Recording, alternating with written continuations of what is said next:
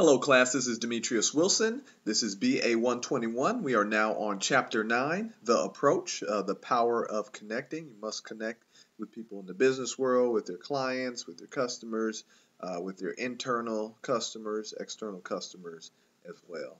In the video ride along, those are also very important to make sure that you watch those videos. Great interactive way to learn. The video first 15 seconds features Tanya Murphy, General Sales Manager at radio station WBEN FM. She discusses the importance of the first few seconds of a client meeting, which are crucial in terms of building your first impression and helping the client make a quick decision. So first impressions always are hard to change, but that first 15 seconds is very, very crucial. Video ride-along discussion questions, always great as well as a supplement to watching the video. Then you ask yourself these questions, or if you work in tandem, ask someone else in the class. Analyze the importance of making a good first impression during a sales approach. Obviously, if you don't make a good first impression, highly unlikely you'll make the sale. List the do's and don'ts, do's and do nots of making a good first impression. As always, we have our chapter objectives. Understand the role of first impressions and the importance of a strong approach. Understand how to make contact with your prospect. Describe the different types of sales approaches. Identify how to overcome barriers to success in getting an appointment, right? Setting that appointment is sometimes the hardest thing to do. And learn how to prepare an elevator pitch for your brand. Very, very important. May even want to look up Harvard Business School's elevator pitch. They have like a thing where you can put in your information and assist you in doing so.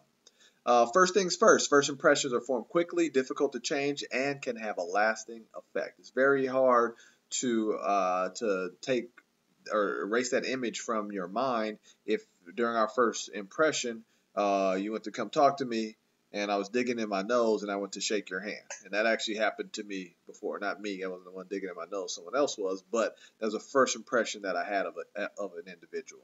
The buying decision starts with the sales approach. Therefore, it is most intimidating point of the sales process, right? The approach can be very intimidating because maybe you don't know the person, maybe there's limited contact, and so it can be very, very intimidating. The 6 C's of the sales approach. So you must have confidence, of course. You must be credible, must have credibility. Contact, you must make contact with the individual. Communication is key. Without communication, you won't be successful. Customization, you want to customize things towards your client and what their preferences are. And collaboration, you want to collaborate and work in an integral unit with your client in order to get them the best product so that you can also get the best price in return. Communication. The video How to Create Rapid Trust features Larry Pinksy, author of Sell the Feeling. He talks about the power of nonverbal communication and mirroring during a sales approach, right? So if I frown and I say I love you, my frown is what you should pay attention to. So just as, that same notion, they're going to be paying attention to your body language, not necessarily what comes out of your mouth if the body language disagrees and says something totally different. Dress the part. Appearance is an important part of the first impression. Dress appropriately and professionally. The rule of thumb is dress better than you think your customer would dress. And keep in mind your customers and his or her company culture. Right? So you got to dress the part. I know I wear a tie to work 5 days a week. One of the things that came up at a different company that I used to work for was that what if a client comes to the office on Friday, and we have casual Friday, and I'm in t-shirt and jeans, right? So once I, kind of mull that over in my mind and decide, okay, I'm just going to come in all five days of the week. What if I have an interview on Friday, right? During every sales approach, standards that apply to every selling decision are get the customer's name right? If you mispronounce my name, you're gonna piss somebody off pretty quickly. Listen to the customer. If you keep talking over the customer, you don't listen to them, you're gonna lose a sale. And be ready with your elevator pitch, right? So always take your elevator pitch, memorize it, learn it, understand it, control it, know what types of questions will be asked of it, and then you're ready to go. Name Game Podcast. So this podcast features Peter Post from the Emily Post Institute. He talks about how to handle non-gender specific names, right? Like how do you figure out what the name actually is, and are they a male or are they a female? Like Aaron.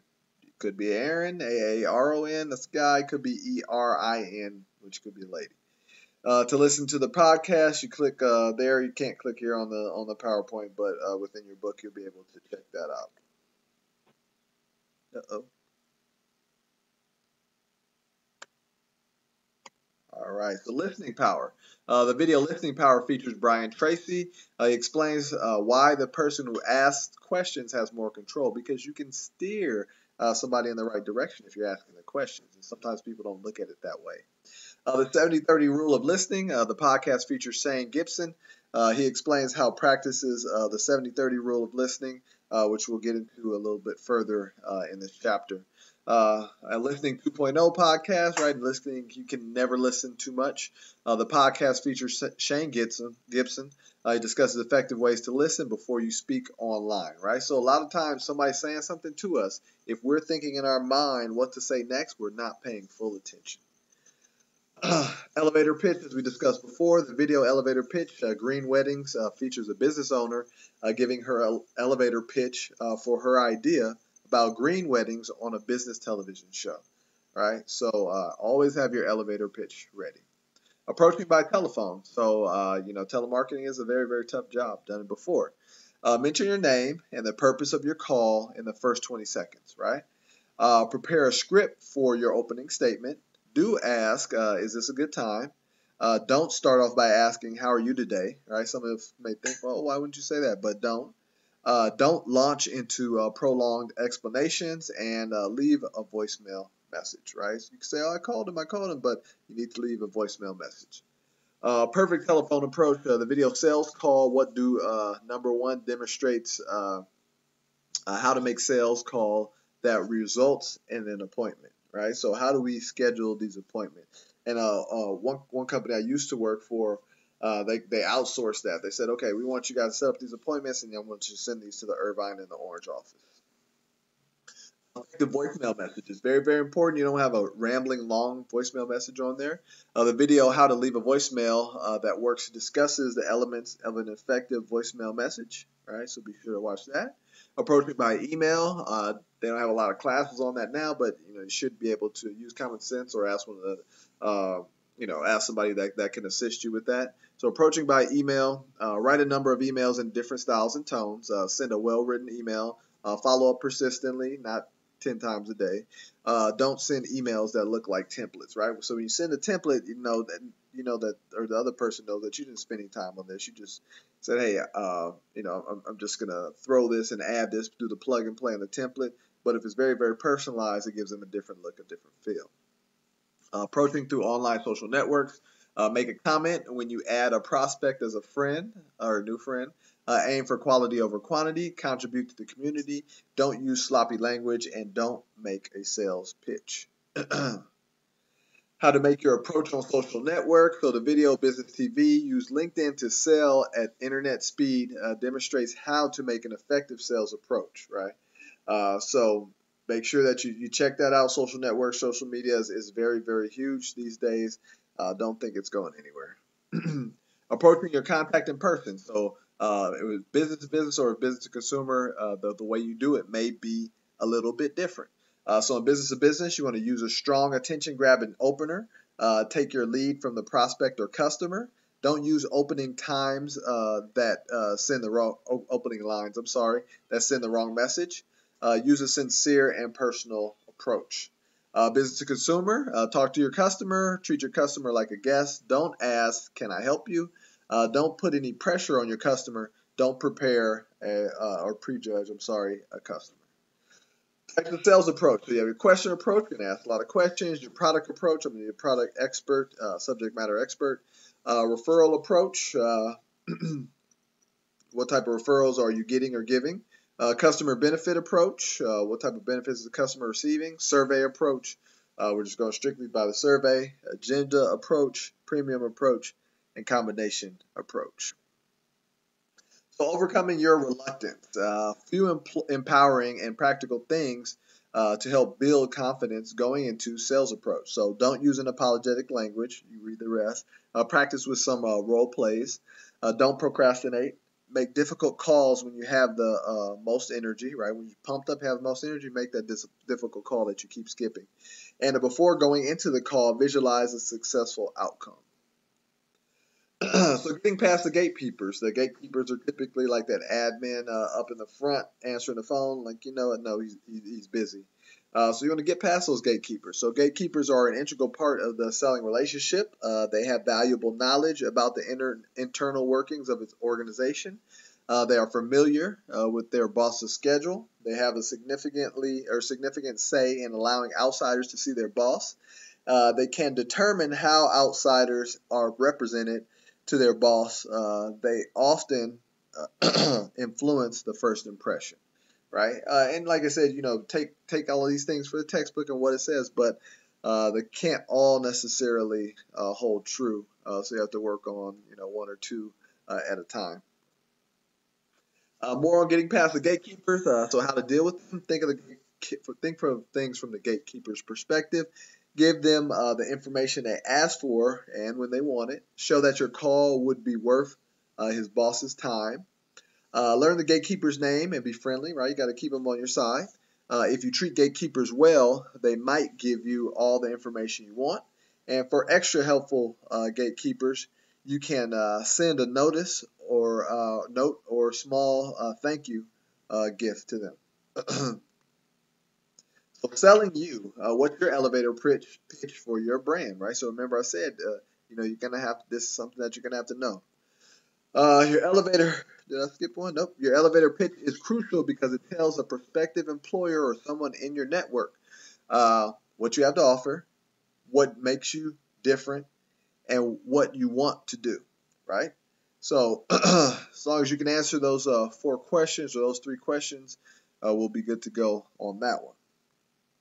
Your personal elevator pitch, the video Deliver on Effective Elevator Pitch demonstrates some tricks to prepare and deliver a brief pitch about yourself. But you should have your own elevator pitch already ready to go, and then our our backup will come after that. How to create your elevator pitch. So this is what I was talking about in the Harvard Business Review. Keep the following points in mind. Who are you?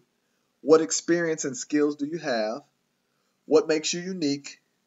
What problem can you help? What problem can you help your prospective employer solve? Right. So remember, I said that question. What can they help you solve? What are you looking for? Another great question to ask. Oh, wrong button. Oh no.